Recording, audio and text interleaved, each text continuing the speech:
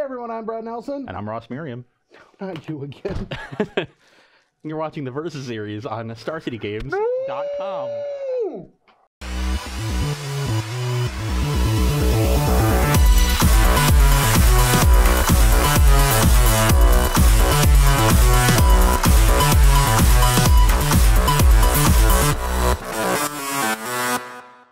Alright, so this week Ross Merriam and I are going to be playing a little bit of fun Magic. We've got a whole lineup of different formats.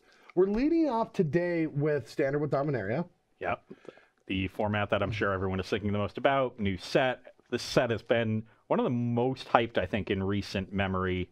Maybe Battle for Zendikar was up there, but that one ended up being a huge disappointment. So yeah, I mean, I think Cons was the last time that I felt like really excited about, like, when you see the cards and the flavor and stuff like that. I was really, I mean, I have nothing good to say about Ixalan. Like, I liked some of the cards in it, but the first time they were just like pirates and dinosaurs, and we're just like, wait, and it came out close to April. I thought it came out like, no, it wasn't, but like I thought it was some weird April Fool's joke. Like it just felt weird. But like when I saw this set, I mean, the first time I saw Goblin War Chief, like it was just like mainline nostalgia, and I'm like, I'm in Dominaria, like we're doing this. Little known fact, I played Goblin Bidding in Standard for like 9 months. It was the first deck that I played for an extended period of time. Same, like whether it had Patriarch's Bidding, Skull Clamp, or Quicksilver, I played just Goblins. I was the Goblin, like I had like the deck box that I would just have on my kitchen table, and I'd put it in my backpack and I'd go. Yep. Like that's what Goblins was to me. So I'm really excited about the set. Sadly, I'm not playing Goblins. There's not enough Goblins Standard, but we at least now get like Skirk Prospector and Goblin War Chief in Goblin Modern. War Chief in Modern, which is going to be really cool. Oh yeah. And even like and Siege Gang just by itself in Standard. That's just a powerful magic card. Yeah, same with like I was thinking about like that with Skirk Prospector in Gate. Also, I thought about really good. It came on my article last week. It was before I like recorded these, so like I can't actually switch. Like we're stuck now for this week. But I was mad. I was like, oh, I should have put those into a blue-red Gate deck. And I thought of a really cool thing with the Djinn, the 5/6. Okay. To have that in the sideboard as like one of like my Brad Nelson trick like sideboard cards, because it's like they take out their big removal against you, they bring in a bunch of hate for your graveyard or counter spells or braids. Just slam a 5/6. And you just have a 5/6 on turn 4. And you have enough artifacts to make it happen. Yeah. And when it's bad, you have Champion to just discard it. And I was like, that seems like a perfect sideboard card for this deck. Just some big monster for it to put into play. But again, I'm not doing that today. Today I'm playing that. Mostly trying to try out. I'm just gonna let you know what I'm playing because it's Dominaria. We can go back to like the cutthroat later. I am playing Mono Black Aggro. Okay. And I'm not gonna tell you what I'm playing. That's fine. I mean it's gonna be good because this deck was pretty good in the last couple formats, and I'm not sure if the Shade is going to be better than Rune Raider, but I wanted to give it a shot. But the thing that Black gets, like this deck gets, is not just some big change to the main deck, it's the sideboard. It gets a whole sideboard. Like it gets an upgrade on its discard effects from Harsh Scrutiny to Divest. Yeah, which can hit artifacts and creatures. And that is the text on the card. Wow, why? Why? Just why do you have to be this way? I can't help it. I was gonna say I'm sorry, but I'm not. Fungal Infection is just an upgrade to 9th Bridge Patrol. Okay. It's just a good fast 2-for-1 against cheap decks. And Vicious Offering and Cast Down are both upgrades to different removal spells that could be good in the deck. Whereas like you know, you walked the plank before with this deck because that's all you really had access to, but that didn't stop like Glorybringers or Aethersphere Harvesters and things like that the deck really cared about. That makes sense. So no, definitely the sideboard was the weakest part of that deck in the previous format. And so getting upgrades there is big. Tons of good upgrades. So I think that this deck might be a contender just because of these small upgrades, having better removal, a better sideboard, but I want to see if the Shade is any good. But odds are, honestly, I have little hope. Okay. I'm also playing a deck that was sort of fringe in the last format, but got some upgrades from Dominaria, including the best card in the set. So we'll see how it goes. The best card in the set? Yeah. Oh, are you in that like camp that thinks Elvish Mystic is the best card in the set because it was good before? Because the mana doesn't support the card anymore. Just letting you know that. Well, this mana base does. This. Okay, well, he said it all. Yeah. But anyway, let's roll some dice and kick off this week on the Versus Series, where I'm either going to keep my cool with Ross or finally physically assault him. It's one or the other. No, I'm excited. All right, so do you want to do the poker hand? Yeah, let's do it. I've already rolled, so we're good. Here I was cheating with a straight, just not even nearly good enough. I have 2 pair. No! Okay, my hand is fine here. This is not the ideal start, but we do have a card that will help jig us to more gas and a reasonable opening, so I will keep. Is it worse than Oath of Nissa? It is not worse than Oath of Nissa. Okay. Well, actually it is, because I have no 1-drop, so... Oh, I thought it was going to be the one. Yeah, card. Adventurous Impulse.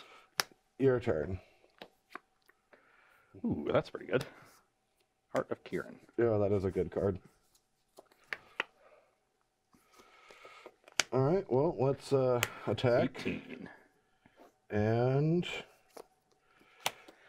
keep So many on 1-drops. it. Your turn. I might just get run over. That's the plan. Yeah.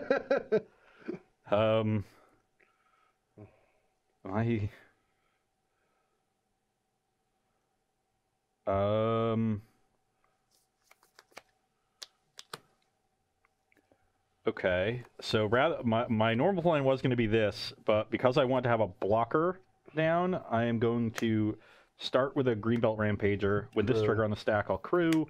I'll get myself a Jacob Baugh.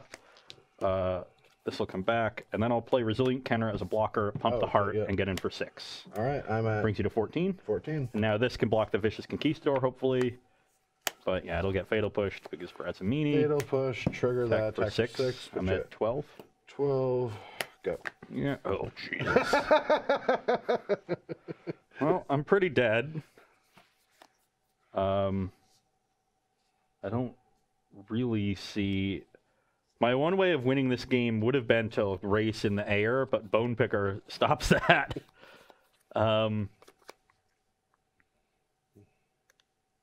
So, how am I supposed to do this?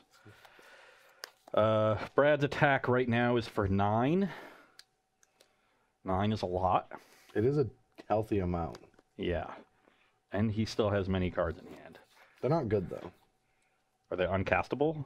No, they're all castable. Oh, that's... I was hoping you just had 3 Dread Shades in your hand.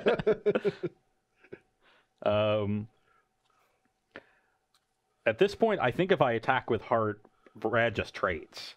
Especially if it leaves me with essentially no blocker back, because that's his only way of losing this game. If he gets in another attack for 6. Now that I know what's going on. I mean, it would all be on the table when I make the play. So I think I have to leave everything back. So I guess I start with a Jade Light Ranger, which explores. That's not what I wanted. You wanted to get it to 3 power? Yeah. Well, that can just be cast. 3 toughness. That can just be cast this turn. Well, it's not going to be in my hand. Huh? Huh? Oh, yeah. It's not that good, Brad. I keep thinking these explode creatures are better than they actually are. You'd be playing this card a lot if it just drew 2 cards. Yeah. We just banned Rogue Refiner, Brad. And it was a Hatch-Up Oasis instead of a Forest. If I was going to draw a land, it could have at least been a Forest. So now this still only blocks Conquistador. So this attack would be for 8 then.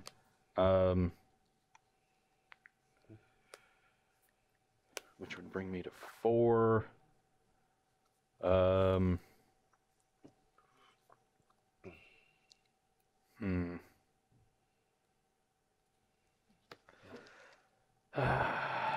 You do absolutely nothing. I'm not going to do absolutely nothing. Disagree. I said I'm not going to do absolutely nothing. Okay, crew this in attack. Interesting.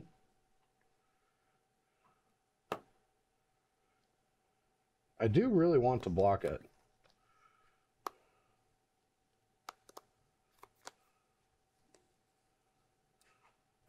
Yeah, I'm just going to block it. Tilt. I'll take 1 to get an energy. Sure. I'm at 11. And I get to untap? Yeah. All right. Even after all that, my only way of winning was still you not blocking. All right, put you at 5. Go. That's just too good. You know, gotta do what you gotta do. All right. Okay, so now I'm at 5, and I'm definitely taking. So I need 2 blockers.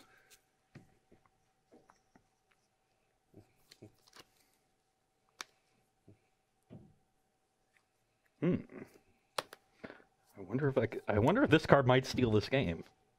What? What card? This one. Am I dead? You're not dead right now, but I might be able to now block and then like threaten a lethal crackback.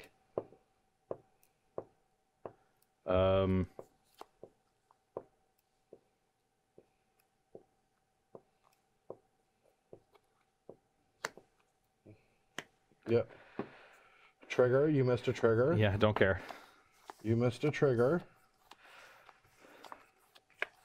Alright, well, I'm going to cast that down since it's not legendary.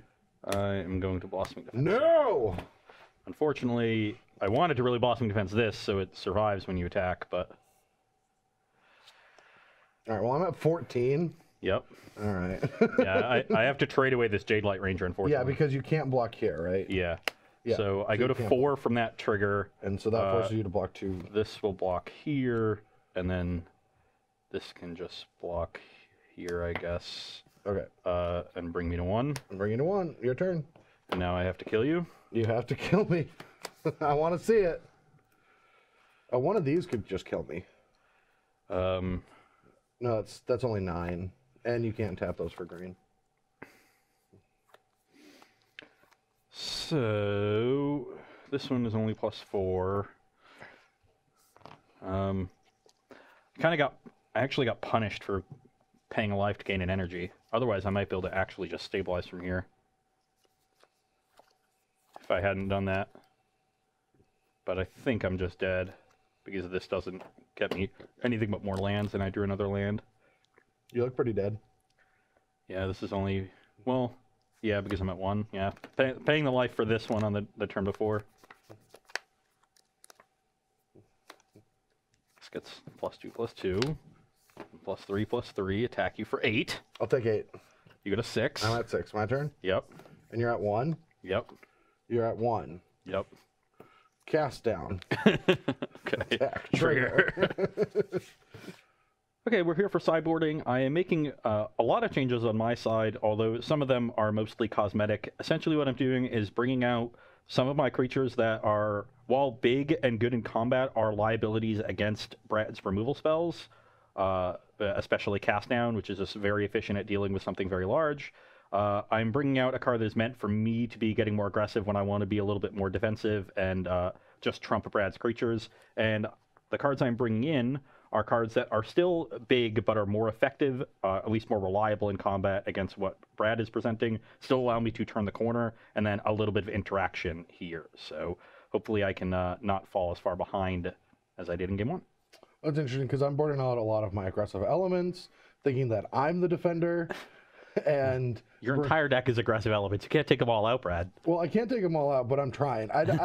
This card might end up being worth the matchup, but if I have to pick on which actual spells. I could see not having these on the play and having some of these on the play. And we'll see if I lose this game if we go back to sideboard. But I will be changing sideboarding if we do. Sure. Because there's no way that this could be correct. Okay, we're here for game number, what is this, 2? Yeah, and I'm on the play. And even though my mana base is awkward, I have this on turn 1, so I probably can't lose. I think I know what it is. Go to 19. Wow, okay. If that was a forest, I don't think I'd make... Oh, I don't even know if I want to make this play.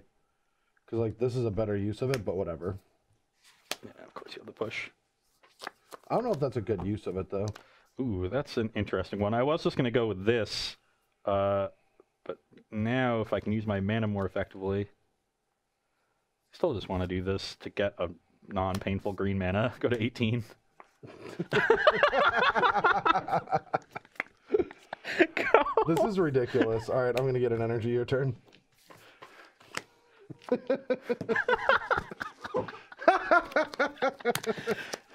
Take 2 more? I'm going to get 2 energy. Oh, shucks. That's a good Magic card. You can go. You don't want to attack? I don't want to trade. Oh, sure. Actually, I guess I do want to trade. Because you have 2 energy. Yeah, I'm at 18. Yeah. I just like immediately thought I didn't want to trade with this, but I have more creatures. All right, I'll go to 2 energy. You go I'm at to 16. 16. So we have multiple different lines we can take. We can like go down this path, or this path. But I think this is the best. So I'm going to divest you. Oh, you have a defense. That's actually interesting. Defense, elf. Yeah, that is not a card I wanted to reveal to Brad right now. Green I belt. wanted to get that to life. And Oasis. Well, I think I'm going to take the green belt and leave you with just an elf. Yeah, it makes sense. Green belt's also really good in this hand, just giving me more fuel for Harvester. Yeah.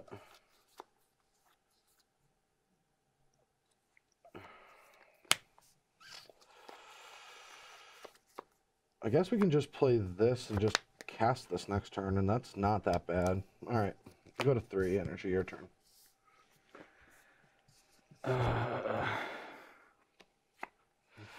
Oh my god, I did it. No! Well, actually, I don't mind you drawing lands now. Yeah. I really don't. Crew the Harvester and Mush. Yeah, I'm at 13. I'll gain 3. I'm at 19. All right, and I'm going to go to 12. 19 to 13. Yep, you can go. Here. 12, draw an extra card. Attack up to 3 energy. I go to 15. And the expensive way. Your turn.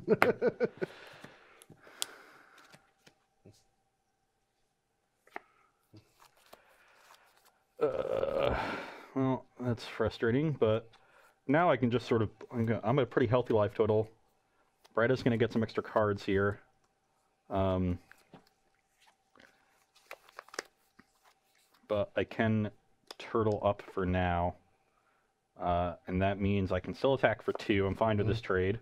10. Get you to 10. And I will pay 1 and play a Brontodon. Ooh. I'm at 14. Yeah. Pass. All right, I'll go to 9. Yeah, 9. Draw. Draw again. Well then, we're not looking too hot here. You have so many more cards though.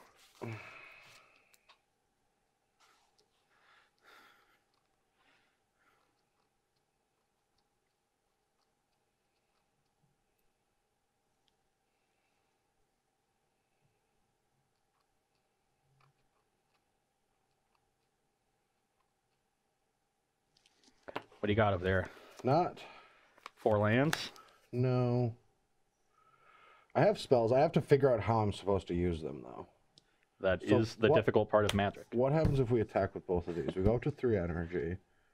Does he crew and try to block? If he does. But then these. All right, let's try something. I can give you another game after all, right? It's not a big deal. All right. Attack.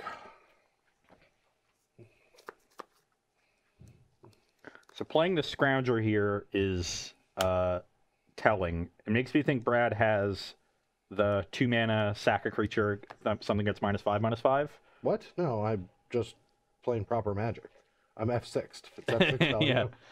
Yeah. And if he has that plus Fatal Push, then the first one turns on Revolt for the push. So he has 2 removal spells to aim at the Harvester. So what you can do to get around all of it is just main phase. Cast Blossoming Defense on this before we blockers. Like, get ahead of get ahead of it all. So if you have 3 cards in hand? Yeah. If I accrue and we end up just trading, I pay a life to cast this, and go to 13, take 4, go to 9. This is then gone. Like, what am I doing at that point? Like, I can untap and like use Oasis on this and attack. And does that even force a? You're at 9. That's an exact lethal attack actually. But I would go to 8 to do so. You would have to block something. You probably block the Brontodon and go to 3. And then your attack puts me to 1. No, this will be gone.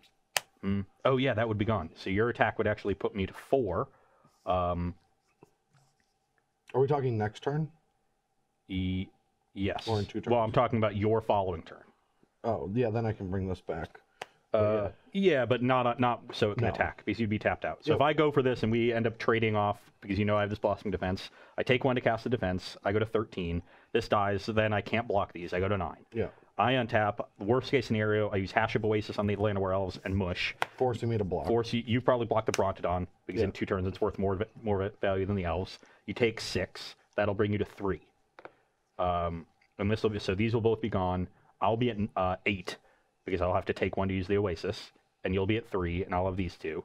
And then you'll untap, you'll probably maybe not want to go to 2.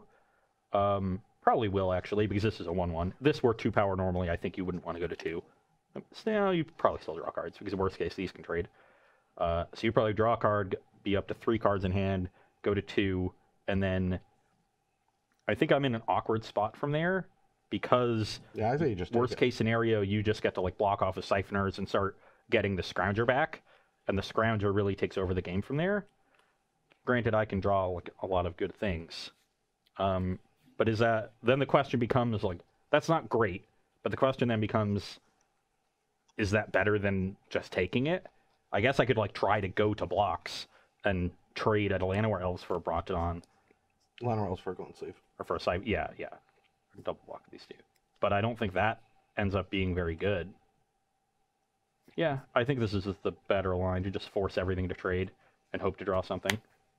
Vicious Offering, that's the card. Yep. All right, you're at So I'm at 9. 13 down to 9. Yep. 9 all. And I have energy, and your turn. I guess I can stop the Scrounger from doing anything because Scavenger Grounds if I want to. I don't have a creature right now. I mean, I will, I guess. Yeah.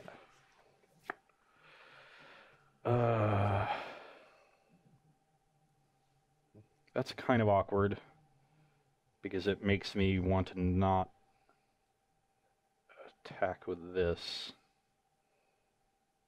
Bone Picker's got an eyelash on mine. So if that's the case,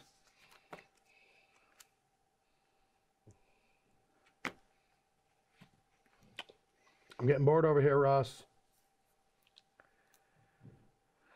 Oh, it's just a land. yeah, it's just a forest. But this, if I don't attack Llanowar Elves now, I can do both things. I can Oasis and Scavenger Grounds. And I would like that. I don't know what else you're doing. I would like Oasis this. Well, forcing the trade here or you taking more damage is actually kind of nice. Because leaving the Brontodon around is just better. It's just a better thing. So this would, if you wanted to trade the Brontodon, you would take 5 and go to 4. So it saves you 1 life, but it takes away the Scrounger. I think that's better. So yeah, I'm gonna hash up Oasis this Branch Walker and attack. I think I just block here just because next turn if you pump and I have to block, like I can still trade off one of these. Yeah. And that nothing can trade with both the Oasis. I can't get good trades with them. So yeah, I'm just gonna block there and go to 4. Go to 4, and then I'm then gonna sack an. I definitely want to sack an Oasis here because I can sack the grounds to an Oasis later. This just gives me more options. All right, well let's go to 3. Yep. Draw a card. Draw an extra card. Hoo-wee. Okay, I like land. It's a good start. All right. I go to 5. Yep, your turn. Just removal spells. I'm at 3, right? You're 3. Okay. Well, that didn't go so well.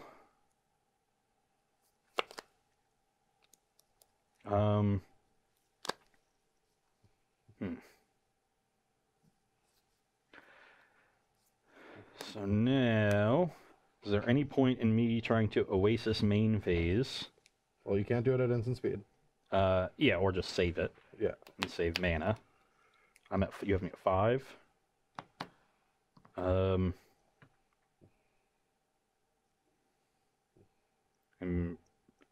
thinking, what happens if you have 1 removal spell? I go to 1.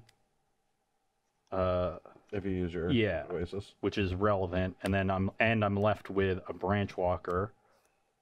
Then you untap and like have to leave back a blocker, but I don't. What do I have to get through that blocker? Oh, I guess no, I do have that. I do. Okay, I have that. I have those. Okay, yep. Let's Oasis the Llanowar Elves and mush. All right. Well, I guess I'm dead. Set on casting both of my removal spells.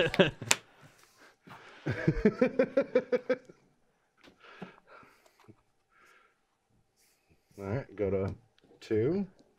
Okay. Draw 2. Ooh. Is there any haste that Mono-Green can play? I guess we get another game of Magic if there is. Go to 1. Well, the only way I had an out is if you paid a life there, because I have Walking Ballista in my deck. Oh, really? Yeah. Oh, wow. Okay. I just draw lands. All right, so there we are for match 1 of the week. How you feeling, Ross? I feel fine. I don't think that matchup is very good for the Mono-Green side. Even though I am a little bit bigger, the Mono-Green Aggro deck just isn't very good at blocking. Well, yeah, the days of like Strangled Geist and Dungrove Elder and things like that are gone. And I mean, this is a good point where I've been preaching it for the last 6 months, ever since they took Rogue Refiner away. I've just been saying that green is no longer a good color, and maybe we've like had it be for the last 4 years or whatever, but there's nothing good in green. Like there's not. Like when people like are arguing with me, they're like, nah, brah. Like Merfolk Branchwalker is a playable Magic card, and I'm thinking back to the times where we had like all of the cards, Tracker, Perfect, Courser, Tracker, yeah. Sylvan Advocate. Even what's the Duskwatch Recruiter was arguably like played in like Coco decks and Coco and like Sylvan Advocate, you know, like all of these awesome cards, even creature lands that were really good in these decks. Like there's no contest. Like sure, the card might be castable, but it's not on the level of the other things. Like you're playing that card, I'm playing Scrappy Scrounger. Yep. Like I think the big asymmetry here was that you just had good removal and I didn't. So I'm pretty sure this deck just needs 4 Walking Ballistas in it, as most lists actually have, but I cut them to add more Sweet Dominaria cards. Oh, you don't have Walking Ballistas? I have 2 in the board. Oh, okay. So I think Walking Ballista is really important for that reason, especially, obviously, it's going to be really important in these matchups. Real quick quiz. Yeah? For the life of Magic, just one of those stupid hypothetical questions. By the end of Walking Ballista's career, will it just not even be a close discussion that it was better in Standard than Hangerback Walker was during its Standard time? I mean, Hangerback Walker was only like really awesome for a couple months, right? That during that Hangerback Abzan well, and like era. Green White tokens and oh yeah, well that was also another like 3-month span. Yeah, so it was only 2 like pretty brief seasons where Hangerback Walker was really good. And part of the reason that it was so good is because of Dromoka's Command. Yeah, where I think Ballista has generally been a better card. Yeah, I think Hangerback Walker had more favorable circumstances. Although Ballista also just went into snake decks for a while that were really good. Another hypothetical. You got a Ravager on 5, a Walking Ballista on 1, and a Hangerback Walker on 1, and they're at 8. But you have to sacrifice your Ravager. Where do they go?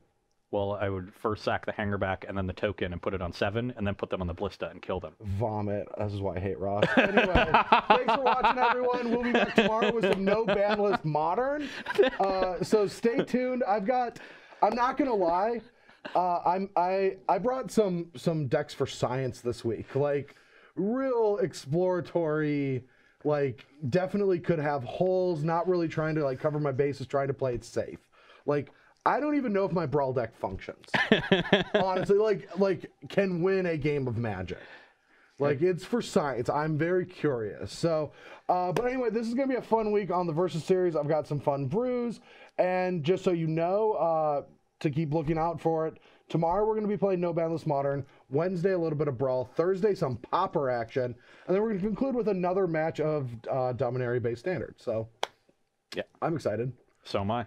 Even though I'm down, I feel good. I think that matchup wasn't great for me. I think my matchup's going to be better later in the week. I'm undefeated in Brawl so far.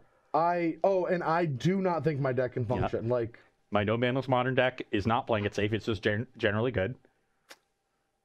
Mine is an experiment. Okay. Pure experiment. I always crush you at Pauper. That's not fair. We're split 1-1. You just crushed my spirits in Pauper. Yes. Yes. That's good. That counts. That counts for me. But not when you're trying to get on the scoreboard. Is this why you do so medium at tournaments that you always justify? There's two scoreboards, I Brad. won the tournament. Ross, you win 10-5. Nope, I won the tournament. On the Versus Series, there are two scoreboards, Brad. There's one that's the nominal scoreboard, and the other that's the moral scoreboard. And that one really does count, but only on the Versus Series. And only when it's the two of us. I hate my life. See you tomorrow.